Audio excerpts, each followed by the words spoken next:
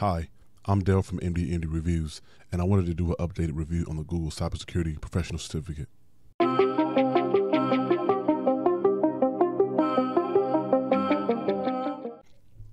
How you guys doing today? Hope you're having a good day.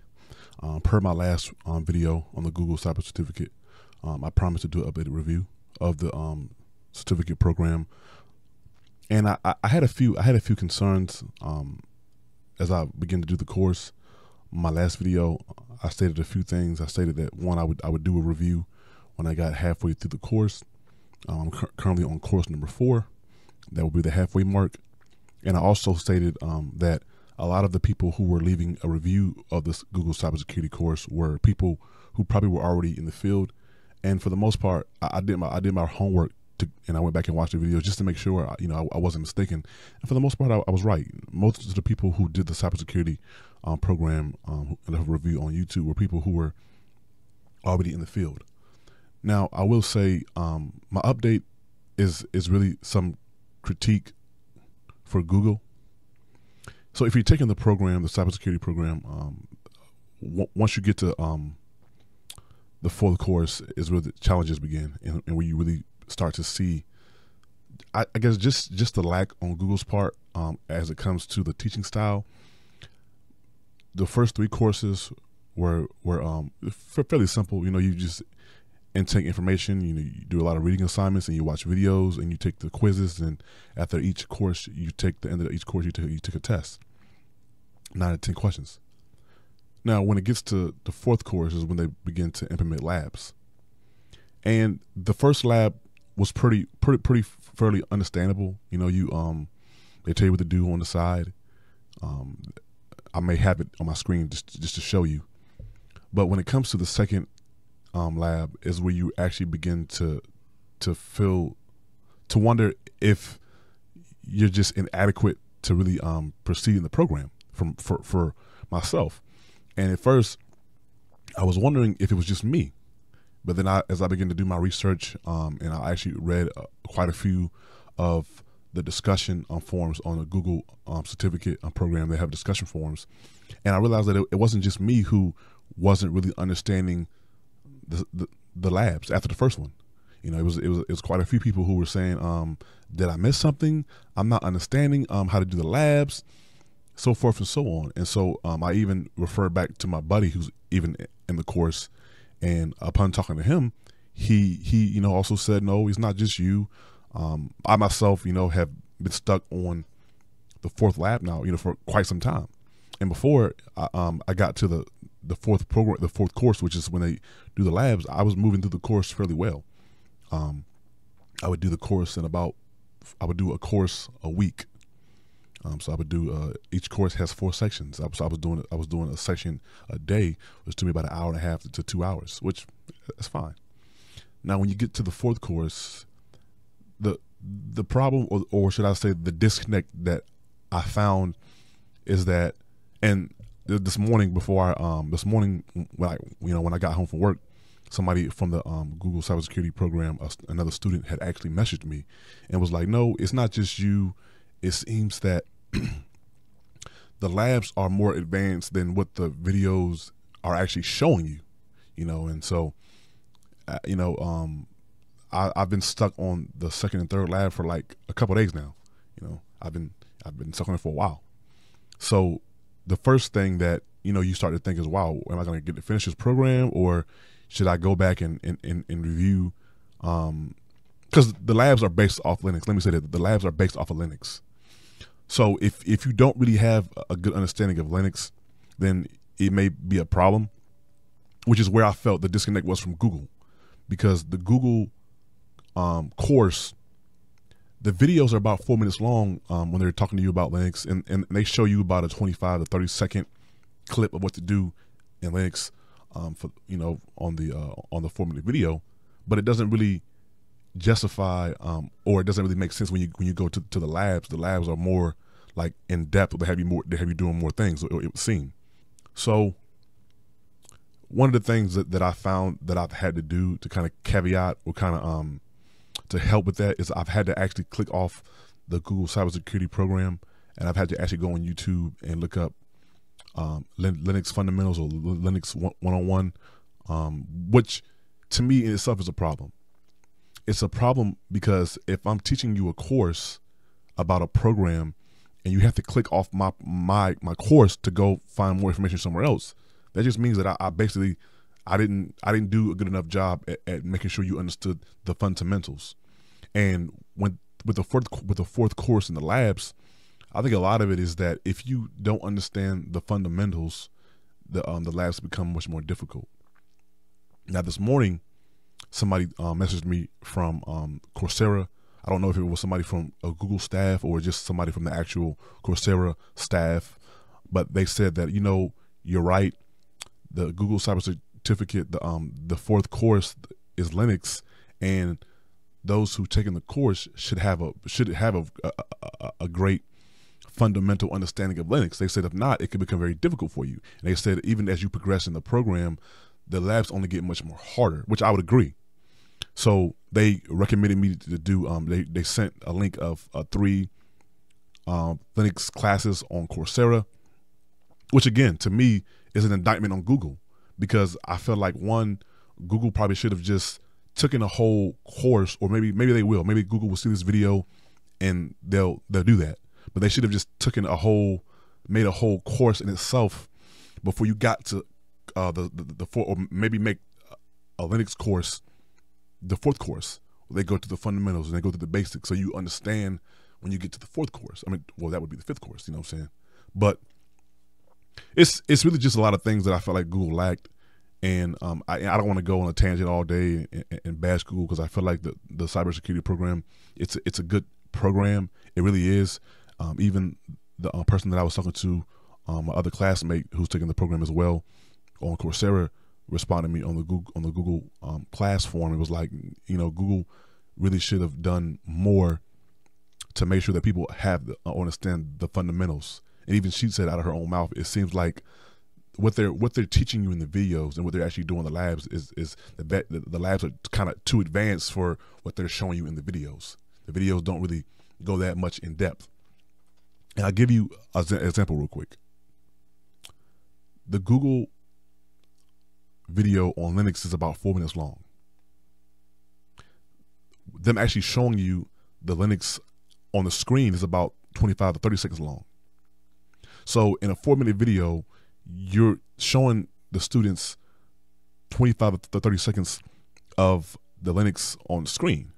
Most of the video is like what you're seeing here. You're seeing a person talk and look at a camera, which to me, I was like, well, that's kind of, I thought it was kind of off-putting, because I'm like, well, shouldn't you be show me on your screen what you're doing, give me step-by-step guides and tutorials? But they didn't do that.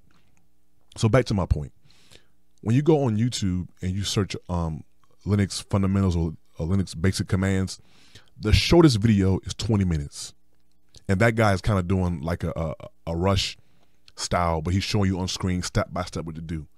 The longest videos are about 1.5 hours to 2 hours long. What's my point? My point is Google, how can you do a Linux tutorial for 25 to 30 seconds and then give somebody an hour lab? Well, I'm sorry, the labs give you an hour time frame. Doesn't take you an hour to do them, you know, unless you're like me and you didn't get it. I've been stuck on the second, third lab for a couple of days now. This is my 3rd day. Still haven't got the hang of it yet, which is, again, it's an indictment on Google. Second, got my notes right here, so no real help. If you need help with the course at any point, there's no real help. There's no one really there to help you out. Most of the discussions are text-based, meaning you ask a question and people will get back to you whenever they're available. You know, I asked a question a couple days ago, and somebody got back to me this morning. It was another student who had the same issues that I had. So there's no real help.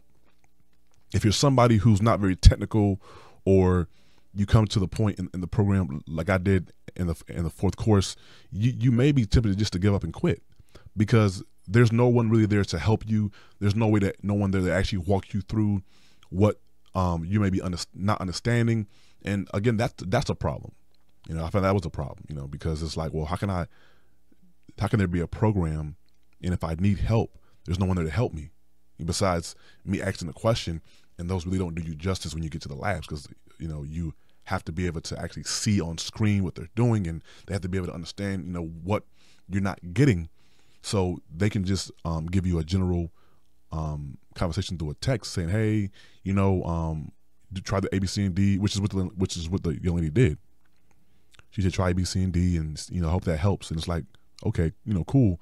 I appreciate somebody getting back to me, but that doesn't really help you out if you're not understanding something.